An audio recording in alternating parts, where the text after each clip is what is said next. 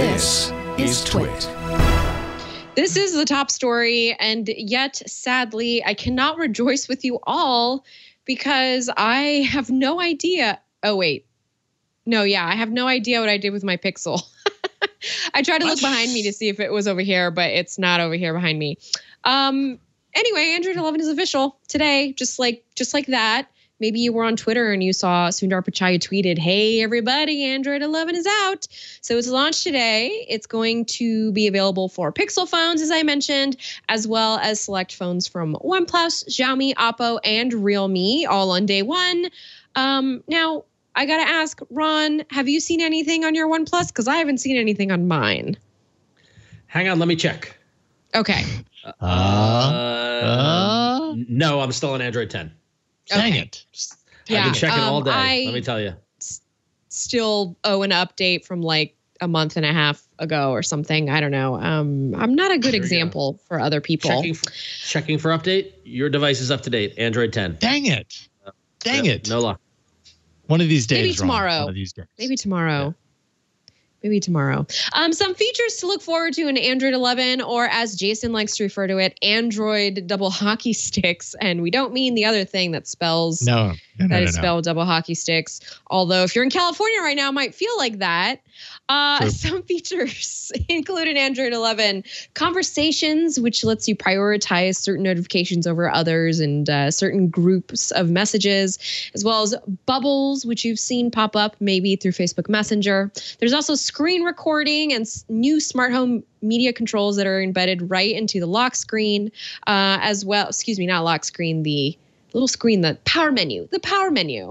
And there are also media controls in the notification shade, a new wireless Android Auto, one-time permissions for your favorite apps to make it easier for them to launch and easier to know when you need to check on those permissions. There's also, again, I jumped ahead. I meant those auto reset permissions. Those are the ones that will come through and say, hey, remember this app? You might want to revoke location access. And like we have talked with the Android developers, there's some new Project Mainline modules that have been included in Android 11. So that means more fast-tracked updates without having to wait for the whole OS to update itself. Pixels will get some special features. So if you have a Pixel, you will have access to Find Friends in the live view within Google Maps. So kind of like the Find My Friends feature that's been on iPhones for so long. Also, Smart Reply in Gboard for chat apps. All of that will be on device. So you won't have to worry about any processing happening off screen or I guess in the cloud. Also, there will be more AI and behavior-driven app suggestions on the home screen. You might have remembered when we previewed this in the Android 11 beta on the Pixel. Basically, it's a dynamic dock. It changes throughout the day, and as your usage changes on your phone, and you might be surprised at how pretty accurate it can be throughout the day. So, surveying you other three here, you all know my answer. I'm a little delayed on updating right now. How are you guys feeling for Android 11? Will you upgrade immediately or will you wait a bit? Let's start with you, Duncan. I'm curious to hear about your stance on this. So I woke up this morning in Australia to Jason's tweet saying that he'd got the update, spammed the update button and had it installed within about 15 minutes. So I was jumping straight on board. Nice and fast. I didn't do any of the betas, so I'd been waiting for this day for quite some time. So I was very much looking forward to it. I've only had a little while to play with it, but I think my top three favorite features in order is the power menu. That is absolutely fantastic, and especially for home control. I've got a lot of home automation, and so that's made using that really simple. Next would be the media notification. Having a consistent, rich UI for controlling that is fantastic, and I'm excited by the idea of the conversations notification, not the bubble so much. I'm not convinced by that, but the conversation grouping. And there's some other really nice features in there as well. But no, straight on board, no problem so far. And for those who update using Google Pay and wondering if it's going to break it, so far it hasn't. Google Play seems very friable when you update. That's good. Jason, what about you? You're the only other one here with a Pixel. Right? Or a couple of Pixels, actually. Like I saw the news and I pulled Ron out got my the Pixel. foray. Well, yeah. Way so to steal my thunder. Jeez, Oh, Flo. sorry, Ron. I was waiting for my turn. I had a whole bit lined up. Ron, why don't you go? It's your turn now, and I ruined. Spoiler alert. I am on the OnePlus 7 Pro, and normally I wait until the official, until I get the notification to install it and do the whole rollout. And I will do that when it hits my OnePlus, or whenever I get my new Pixel 4a, whichever comes first. I ordered the Pixel 4a last week on a whim as it's time for a change. I've been on OnePlus for the last at least a year plus or so. And I was like, let me go over the Pixel now with a low price, with a mid. Let me walk the walk and get the mid-range price phone. And so it's not supposed to ship until October. So I might get it. I might get Android 11 on OnePlus 7 before I get the Pixel 4a. But either way, I'll get there eventually. So. I think you're going to get it on your OnePlus within the next day or two. I mean, basically OnePlus is a day one, right? Yeah. Yeah, they're a day one, but they're obviously behind what the Pixel update was. This morning I woke up, I saw the news, I pulled out my Pixel 4 XL, which is on the beta track, and it didn't catch an update. Then I was like, oh, I know I have a 2 XL around here somewhere and it's not on the beta. I pulled that out. It updated immediately. And then the next time I tried, like 2 minutes later on my 4 XL, the update came through.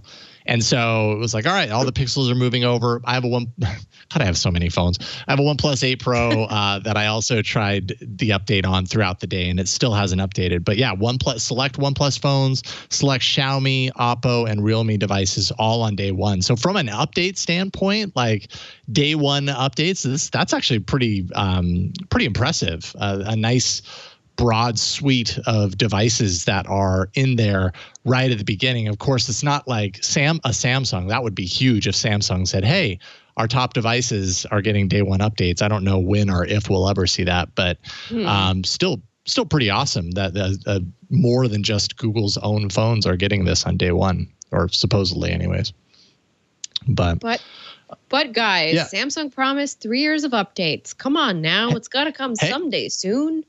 They didn't say what they would be updating. They didn't say they'd be updating to the latest. There's 3 years of updates. That's it. So, well, they said 3 major OS updates. I know. So at some point they'll get there.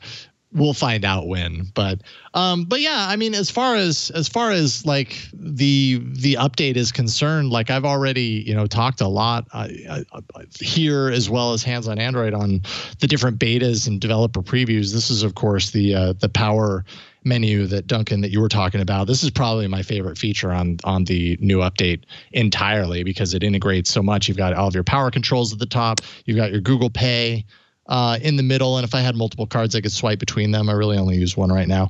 And then you've got a customizable smart home control area that is just as easy to pull up as anything. You just hold down the power button and you have it, and it makes all that really, really nice. And then of course, here, let me unlock it. Sorry, there we go. We got the expanded media controls down here. If I had multiple apps playing different things, I could play it here. I could swipe between them, exit out, and make it disappear. I can select different devices in my house to send that audio to, so I could send it to the kitchen if I wanted to very easily. And then Duncan, I think the other thing you were talking about was the conversations view, which is another big aspect to Android 11, right? Like we've got this top area that is isolated to just messaging and conversation apps. They all get kind of filtered into this space. So you're not searching through all of your notifications to find those conversations. They're all located up there. And then within there, you can take one person and change how it appears. So right now, Burke is silent. Sorry, Burke. If I wanted him to be a priority, I could tap that. Then when his messages come through, his avatar will show up. Yeah. Okay, from now on, you're going to be priority. Okay, Burke, you're a priority to me.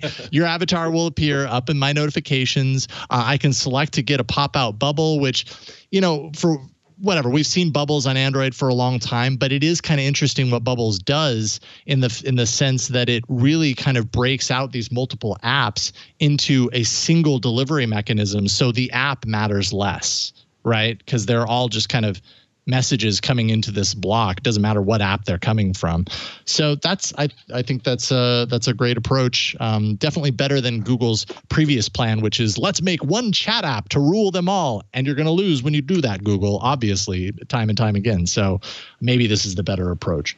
So we'll go ahead and accept that Burke is a priority contact now and apply that. There you go, Burke. You're a priority to me.